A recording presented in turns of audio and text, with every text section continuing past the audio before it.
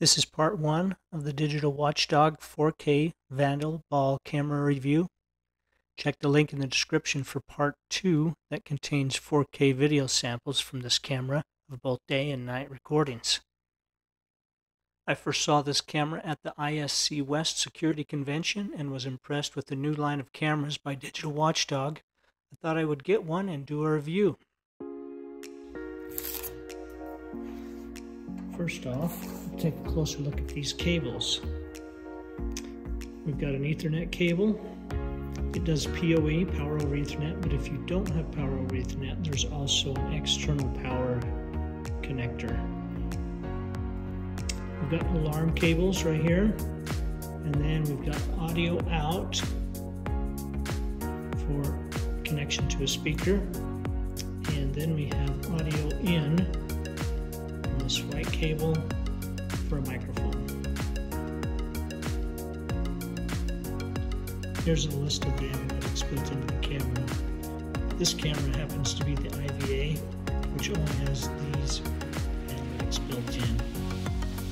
This camera has a little door on the side that you use the Allen wrench to loosen these screws and pop the door off. Here's your SD card slot, your reset button, and your connection to your test cable. I haven't used this yet, but you can plug this test cable in here and then connect this external monitor cable. There are two set screws with this camera. First off, this set screw prevents it from rotating this way and this way. So you tighten that down, and then that locks that into place. There's also a set screw right here on the top. This other Allen wrench, and it prevents it from turning this direction right here, clockwise and counterclockwise. So you tighten that down, and then you're locked into position. I like how the back of this camera is nice and sealed up tight. It has the MAC address and serial number there, and some nice spongy material here, soft, to help it against rough surfaces to be stable. This is all the equipment that comes in the box. We have the manual, the mounting template, and the hardware. We have the test cable. I really like these. I'll show you these. I really like these connectors if you're going to install this on a hung ceiling where you have a ceiling tile.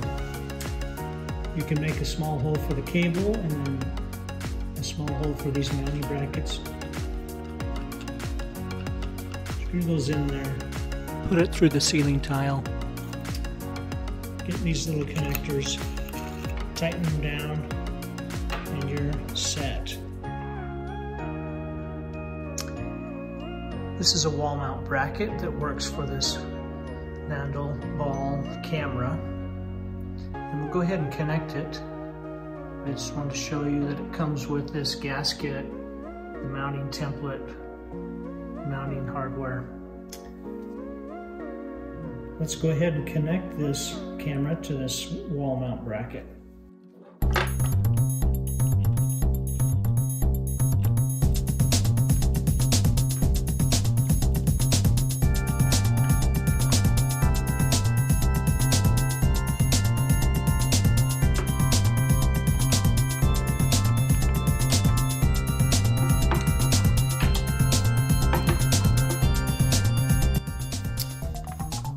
Okay, and that's how it looks when you mount that on the wall. Not too large, very sturdy.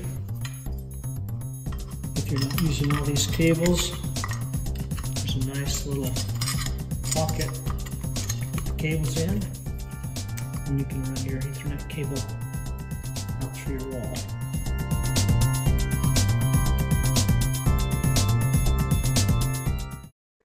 Let's start a walkthrough of the new Digital Watchdog 4K Vandal ball IP camera. This model happens to be the DWC-MVD8 WiATW.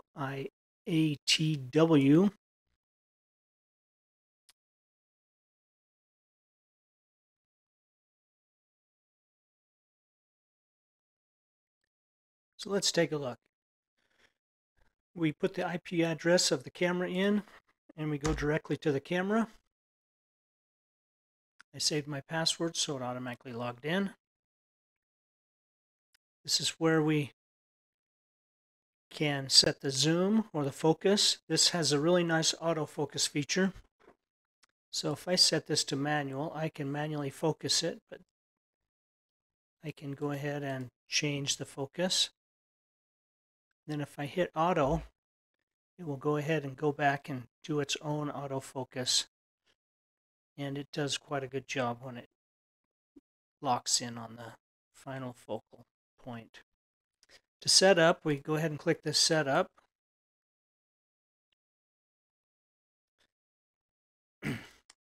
Here's the system information. We can give it a name if we'd like, and a location if you have a lot of cameras. This is the model name, the resolution. This is a 4K resolution right here. It can do 30 frames a second. Do firmware updates, set the date and time, user management, which is nice that you can add someone who is a viewer of this camera with a different username and password. We have logs, factory reset, we can reboot the camera. Lots of things here. System diagnostics can tell us a few things. And when you get all the settings correct, you can back it up. So let's go ahead and start at the top. Look at the video. We can do H.264 or H.265.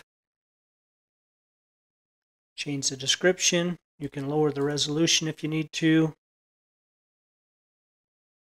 Lots of settings here. If you need to put on-screen display, put some text on it saying front yard, front door, and you can add a timestamp right onto your video if you'd like. Region of interest is interesting. I think this helps with the analytics. It tells the camera where the most important things in this picture frame are. There's some audio settings and a privacy mask, which is nice in case there's a little section that you don't want to have recorded. You can create you a mask. Image adjustments are nice. If you'd like to turn up your saturation a long ways, and you can see that takes effect. We'll turn that back down. Back to where it was. Exposure settings.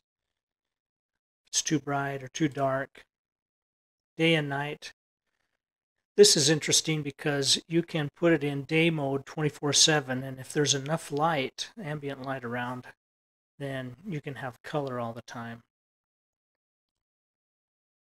Wide dynamic range in the black and white settings. There's white balance. Image enhancements. Flip or mirror if you're upside down or backwards.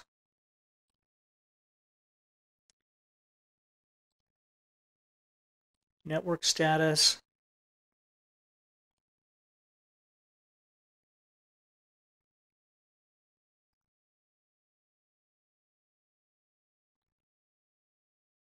On VIF. Plug and play. Dynamic DNS. FTP if you need to send still images to an FTP server. If you need to email alerts to a specific email, you can put your SMTP in there. S and MP.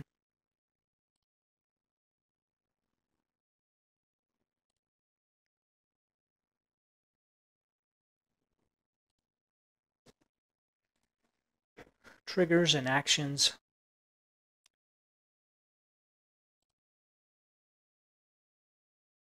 Transfer images.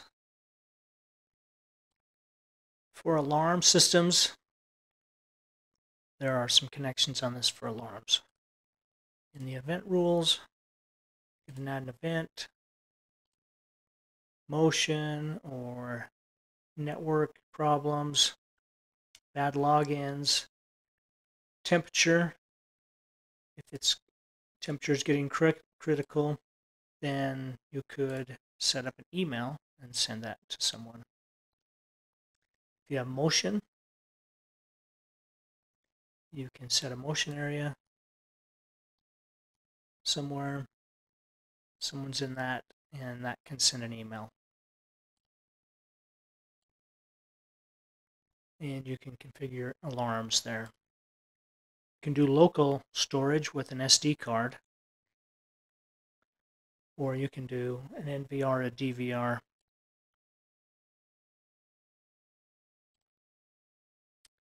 So here's an SD card. If you had an SD card, you could set that. So for the analytics, you would have the analytics turned on, and you could create a new rule. Line crossing, entering, exiting, loitering, counting.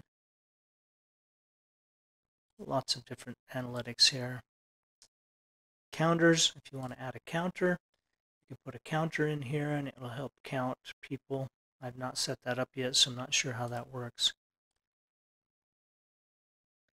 Calibration. Classification, person, vehicle, clutter, group of people.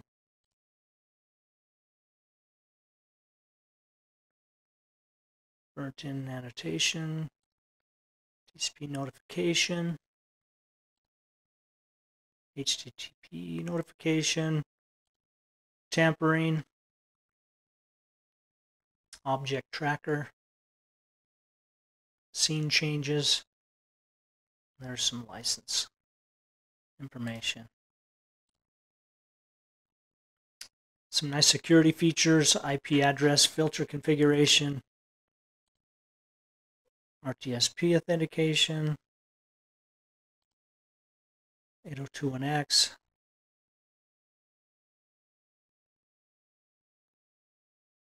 web connections, certificates if you have enterprise level certificate, and auto lock. That does it for part 1. Check out the 4K sample recordings in part 2. See the description for a link. Thanks for watching.